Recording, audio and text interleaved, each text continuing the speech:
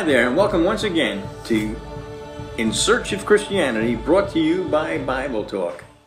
And once again, on behalf of Mark, Alice, and myself, we do want to greet you, to welcome you in the wonderful, precious name of our Lord and Savior, Jesus Christ. Amen. And we are so blessed that you can join us for this time in the Word. We'd like to have you here in person. Yeah, we would love that, yes. But here we are, and this will suffice for the moment.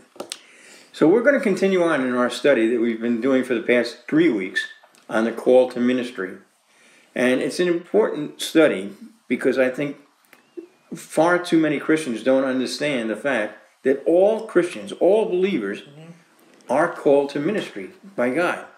And I think we've detailed that pretty good in the previous 3 weeks. So if you've missed that, go to the Bible Talk site, BibleTalk.com, and have a look. Yes. Okay? Do a review of it. Do a review, yes.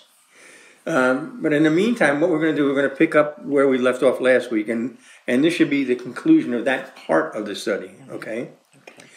We're going to talk about the cost and the reward of serving Jesus Christ. But before we do that, before we start, Brother Mark is going to ask God's blessing on our time together. Oh Lord, we just thank you for the chance that we have to come together and study your word and just make it profitable for us for what we have gotten out of it. Amen. Amen. The call to ministry is a call to serve. I mean, we've talked about that absolutely every time for the past 3 weeks. And to serve requires basically a dying to self. Yes. And that's the greatest cost. The greatest cost of ministry is self-denial. Picking up your cross daily, following Him, denying yourself. Because all ministry is founded on, the foundation has to be humility. That's absolutely right. Wasn't that the foundation of Christ's ministry? Yes. I mean, if you don't know that, please go read Philippians chapter 2 and see that Christ came here. He humbled himself even to death, even death on a cross. That's right. Okay? So, because what we're doing is we're serving others. But by serving others, we're always in the midst of serving God. And that's the foremost. Because by serving God, or by serving others in the name of God, we're serving God. And, Jesus told a parable of, he talks about, we meet Him on that day, and He says, you clothed me when I was naked, you fed me when I was hungry, you visited me when I was sick, you came to me when I was in prison. And people say, when did we do that? And He said, what you've done to the least of my brethren, you've done unto me. Yes. So when you are serving others, you are serving God, for sure. And I promise you, in that, there's a great reward, all right? But there's also a cost, okay? That goes both ways. The cost is the self. But when Abraham refused to accept the reward from the world, when the king of Sodom offered it to him, the Lord spoke to him and said, after these things, the word of the Lord came to Abram in a vision, saying, do not fear, Abram, I am a shield to you. Your reward shall be very great. That's Genesis 15:1.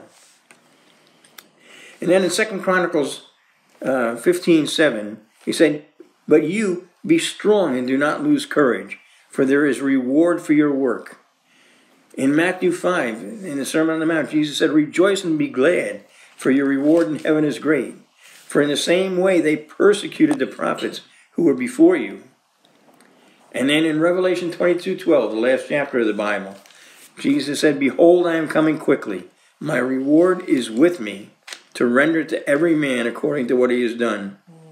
Remember that Jesus went to the cross for the joy set before Him.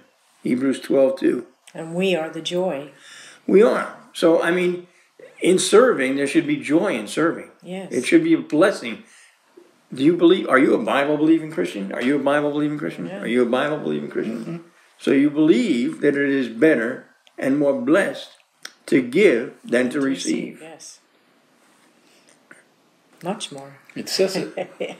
Jesus said it. Yeah. So it's so. True. Yes. But we live in a culture and a society, we live in a world, and particularly this is growing in the last days as men become lovers of self, where everything is about what you can get. Everything is about what you can receive. Everything is about that. When the greater blessing is to give. Okay? We are to serve the Lord with gladness. We are to come before him with joyful singing. That's exactly what it says in Psalm 100, verse 2. Right. Now, we're going to go along here. But before we do, I want you to understand something. Serving God, being in ministry, is not about your skills or your talent. You'll have to do it skillfully. But the simple fact of the matter is, it is making yourself available to him and letting God work through you. Right. You know, Paul said he had learned that mystery, that when he was weak, then he was strong. That was based on his humility, right? So there's a poem that I wanted to read, all right? This, you very likely you may have heard this, but if you haven't, if you have heard it, it won't hurt you to hear it again. If you haven't heard it, you need to, all right? Okay. This is a poem from Myra Brooks Welch. It was written back in 1921. Yes. And I hope I'm going to have a sip before we go on. Thank you. You're welcome. It's called The Old Violin. 'Twas battered and scarred, and the auctioneer thought it hardly worth his while to waste his time on the old violin, but he held it up with a smile. "What am I bid, good people?" he cried. "Who starts the bidding for me? $1, $1, do I hear two? $2, who will make it three?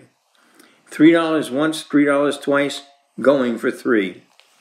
But no, from the room far back a gray-bearded man came forward and picked up the bow, and wiping the dust from the old violin, tightening up the strings, he played a melody pure and sweet as the angel sings.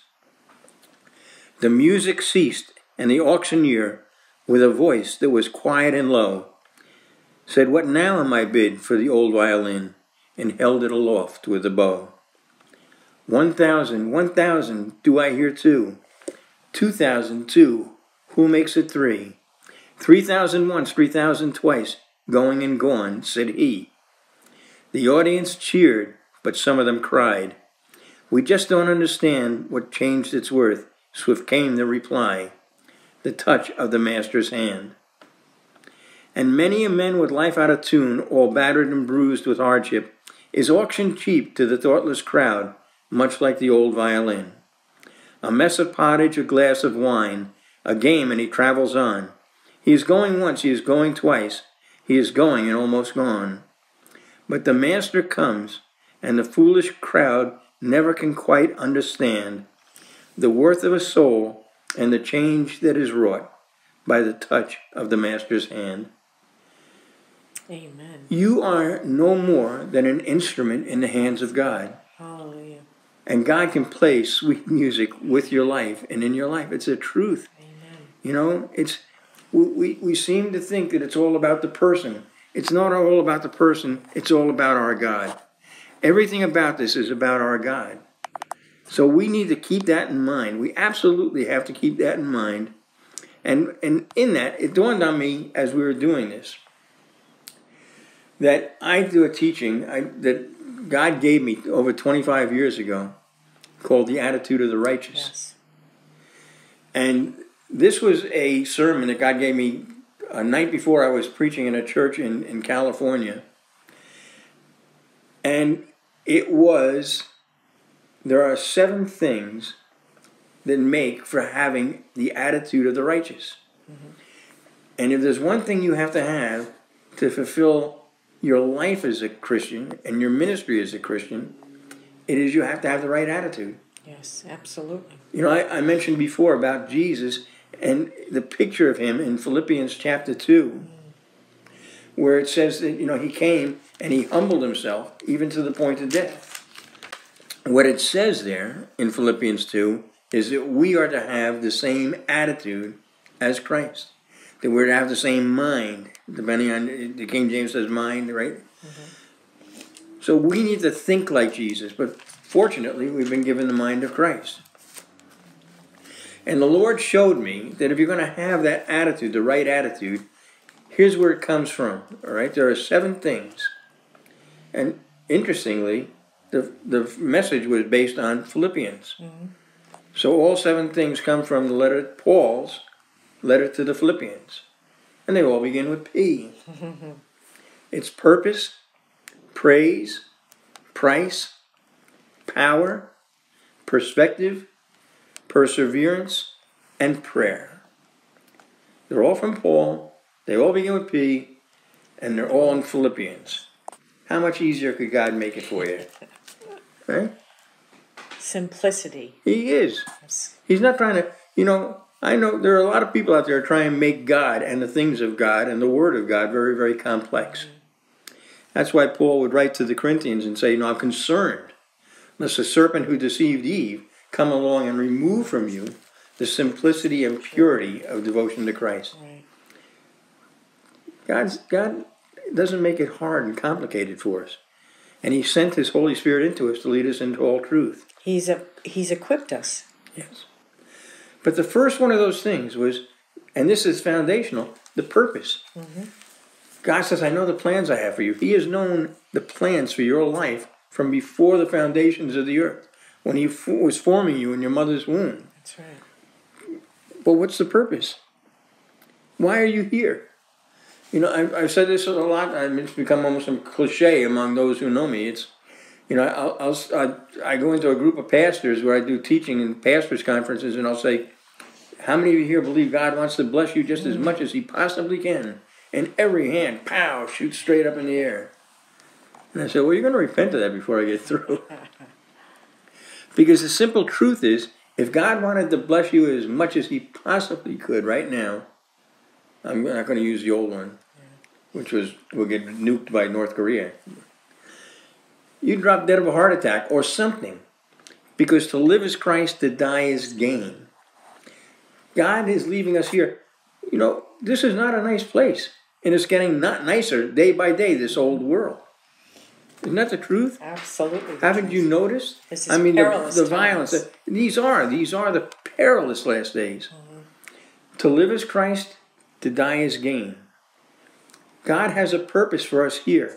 And it's not because this is a happier place. No. The place we're going is the happier place, all right? What's the purpose that He has for us here? Well, the purpose in your life may be a little bit different than the purpose in my life, but it's called ministry. That's right. We are here to serve the living God. You are not here to see if you can get a better job, a nicer car, a bigger house. That's not what this is about. No. Unfortunately, that's what the message of so many churches is today, but that's not what it's about. The message is that we are here to serve God. Right. And if you're not doing that, you are going to miss out on the joy of the Lord. Because that's where satisfaction comes. If you're not of the kingdom of God, then you're of the kingdom of the world. So those things would be for the people that are in the world. Yes, and they're always disappointed. Yes. They don't satisfy. No, They always, never satisfy. always disappointed. So, but the problem is that over time it seems like Christianity has become a religion that seems to be all about buildings, about traditions, about holidays, about great theological debates that are always followed by great theological disputes and divisions, and all too often about media superstars. That's not what Christianity is about. Okay? Think about what the Apostle Paul wrote in 1 Corinthians 4:20. For the kingdom of God does not consist in words, but in power. If you're going to be used by God in ministry, you know what? You got to have power. You have to have power to accomplish the thing that He has called you to accomplish. And He will never call you to do something that He doesn't equip you to. That's right. But everything that He calls you to requires power of some sort. All right? That's why He told the apostles and His disciples, after He had resurrected, He said, don't you leave Jerusalem until power has come upon you, right? Yes. Because you can't go out there and do this without power. But power, remember my list a minute ago? There's purpose, that's the ministry. Right. And there's praise, because everything has to be done to the glory of God. Whatever you do has to be done to the glory of God. And we are to be, He formed a people who would declare His praise. And then comes price, which we've talked about, that's followed by power. That's right. You're not going to see the power without paying the price. And you're not even going to be willing to pay the price if you're not a person of praise. If your focus is not on Jesus It's all Christ. connected. It is absolutely all connected, and that's why it's so important that you understand this, okay? Because that's what our life is. That's why you're here on this planet. If you weren't here on this planet, if he didn't have a purpose for you here, you'd get blessed by going home. Right. You know, I don't want to get sidetracked here, but I'll tell you something. That I had the opportunity, after I got saved, to share the gospel with my father, who had been a religious man, but had no relationship with Jesus Christ. And I shared the gospel with him over and over and over. And one night, he said to me, he wanted what I had. And we prayed together that he received Jesus Christ. This was over the phone, right? Yes. That was over the phone. I was in New York and he was in Florida. And every week I would call him and I would talk to him. And of course I would always share what was going on in our lives, our house tonight. Share the great things that the Lord has done. And that's exactly what we're doing, talking about the great things that the Lord has done. Yeah. And then this one night, I'm talking to him and he said, I want what you have. I want that. Yeah. So I prayed with him and we had a wonderful time of prayer. And it ended with me saying I love you, which I always did. I love my father, but you never I grew up in a culture where men didn't say that to men, even back right? then. And he said to me, "Praise the Lord." Those were his last words to you. Those were his last words to me, and they were last words because the following evening, Alice and I were at a large prayer meeting, and I got a telephone call in the middle of the prayer meeting, and it was my aunt telling me that she had just gotten news that my father passed away that night. The night he was saved. Right after he was saved on one night, And then the following. Well, that night he died. Yes. Yeah. I didn't find out till the following evening. day. Right. So when I went back out, I'd gone to get the telephone call, and I came back into this room, and there was a couple hundred people there, and I said, I just got word that my father passed away. And there was a very natural reaction, which was, oh. That's a natural reaction. Yes. Because I said to them, what's this stuff? I said, he got saved last night, went pow zoom straight into glory. Amen. He didn't have to put up with. I mean, I've been doing this for over 4 decades. It's a challenge every single day to be out here. It's a blessing. It's a blessing to be able to serve God. But the Word of God says, as I've said, to live is Christ. To die is gain. That's right. Okay. So we can understand that the reason that God hasn't taken us all, because He has purpose for our lives here. We are the salt of the earth. We are the light of the world. We are the city set upon a hill. We are the only hope that people in the world have is that they will hear the message, the good news from us. I don't know if you've noticed it, but turn on the news tomorrow morning and you're not going to see good news. I don't care what channel or where your focus is, if it's a liberal or a conservative, you're not going to get good news anyplace. No. Except in the Word The of world God. can't give good news. Because they don't have good news. No, they don't. So ministry is always about being that person that is there to bring good news. And when the fruit of the Spirit is at work in your life, and people see the love of God, we're living in a world that's filled with hate. Yes. And that becomes more evident every day. There's demonic rage out there now. I don't even want to get into it, but it's just so obvious that this group hates that group hates this group. Everybody basically hates everybody division. out there. Yeah.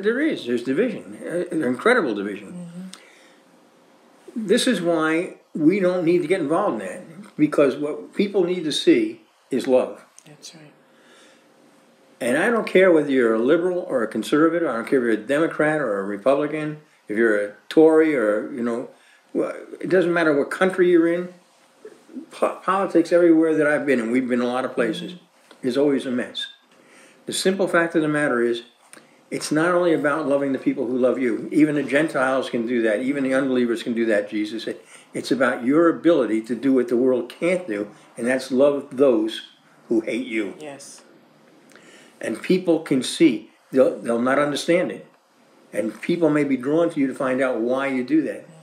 Why do you pray for your enemies? Why do you love your enemies?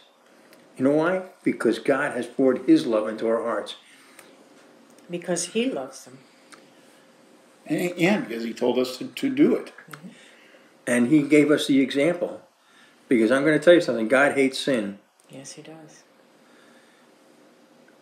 He prayed for sinners.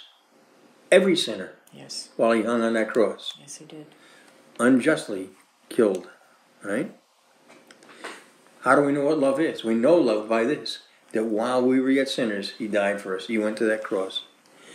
So that's when what happens is when you don't use that foul language that the world uses now, and it's totally terrible, all right?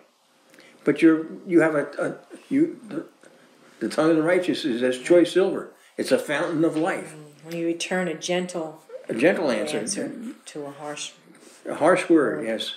So when you start doing this, people will see the difference in you. And they'll be drawn to that difference. Now, that doesn't mean everybody is. No.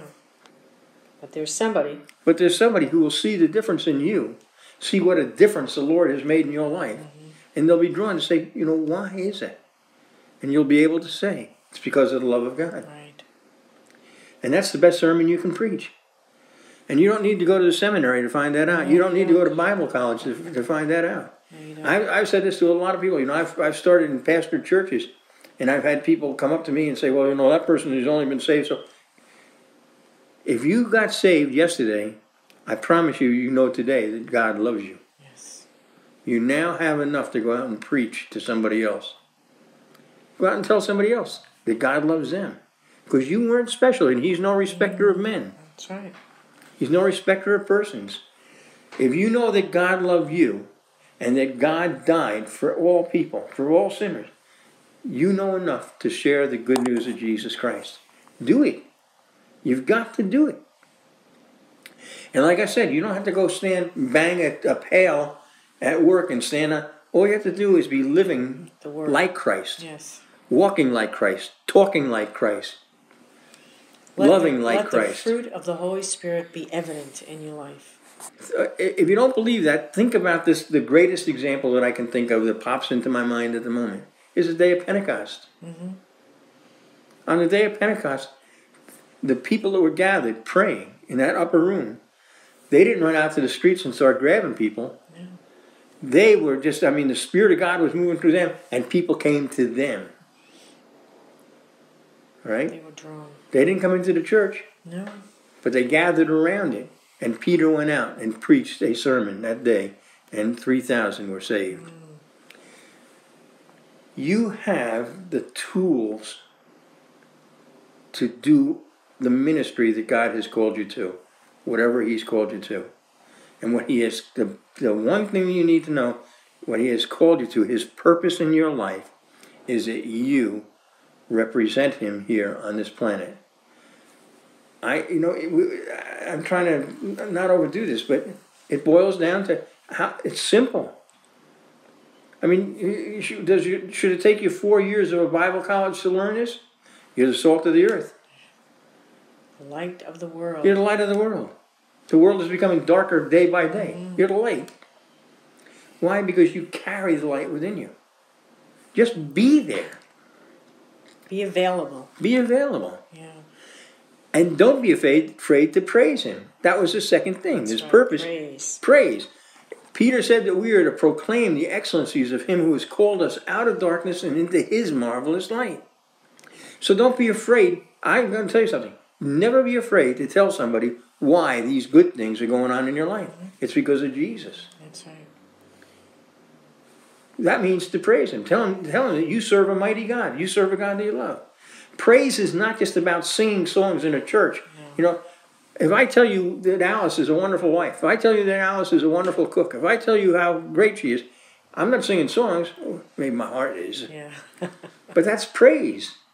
Is it not true? Yes, it is. If I tell you how faithful Mark is as a brother in the Lord, yes, that's praise. Yes.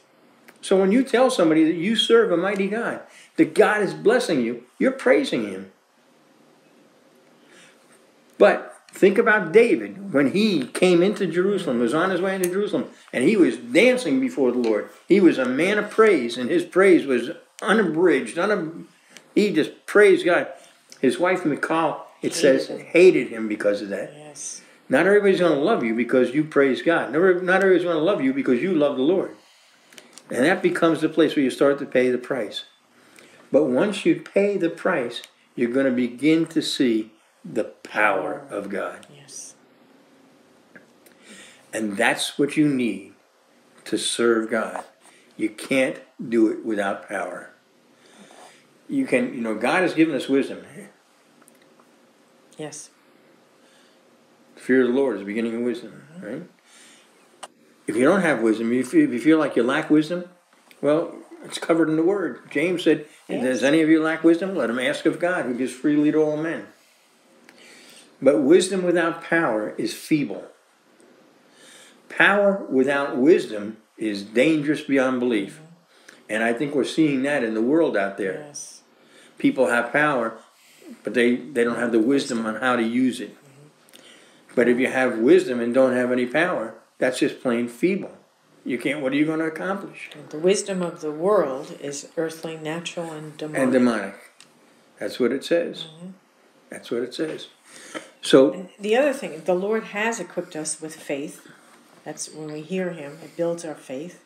He tells us what to do. And there's the authority. He has and given He's us given authority. us authority. And we can't do anything without that authority. The power is the authority that He's given us. Yes. It's like you can use the example of if you go into the military. They one of the first things they're going to do is they may hand you a weapon. They may not give you the bullets because you haven't been trained yet. And even if they gave you the bullets, now you have a weapon is power, is it not? Yeah. Okay. That doesn't mean that you can go out and start shooting anybody you feel like, because you have to be subject to the authority. You can only shoot at the people they tell you to shoot at. So power has to be coupled with that authority. Yes. It has to be coupled with it. And if it's going to be about direction, somebody telling you what to do, well, faith comes by hearing. Hearing by the Word of God. So those three things, and we're going to talk about this in our next episode. I know that we are. That, it says in Ecclesiastes chapter 4 that a three-stranded cord is not easily broken. Well, that's those three strands. There has to be faith, there has to be authority, and there has to be power. And if you look at a cord that's the three strands and they're entwined, you can't tell which is which. I mean, Right. in effect, they become one. Yeah. So those three things have to be at play in our lives. And I think that's what we'll talk about next week, because I do want to really get into the meat of looking at living a life filled by the power of God. Hallelujah. So until then, we just praise you and thank you, Father. We thank you for the gift of your Son. We thank you for the example of your Son. We thank you for your word that was made flesh and dwelt among us. Lord, that we don't have to lean on our own understanding, but that we can be led in all that we do by you, by your Spirit. For those who are being led by the Spirit, they are indeed the children of God. Hallelujah. So hallelujah. Praise God. Till next week. Yes. Make sure you're back. God bless you and goodbye. My Jesus, my Savior, Lord, there is none like you. All of my days, I want to praise the wonders of your mighty love. My comfort, my shelter, tower of refuge and strength. Let every